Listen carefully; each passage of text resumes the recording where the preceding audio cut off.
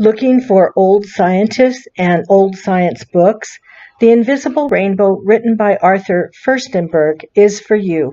Although this is a history of electricity, the sources are 171 pages of the total book.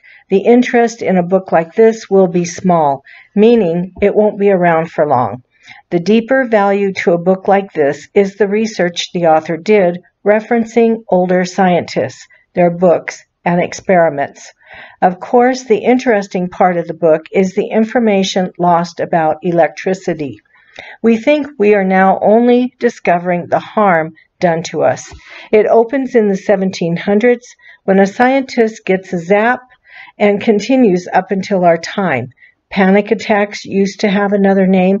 Influenza wasn't always or hasn't always been with us. Many different health issues were introduced to an older world that was caused by electricity.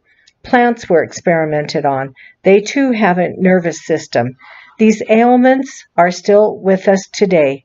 If you are any kind of a researcher, a book's value lies in the research an author does.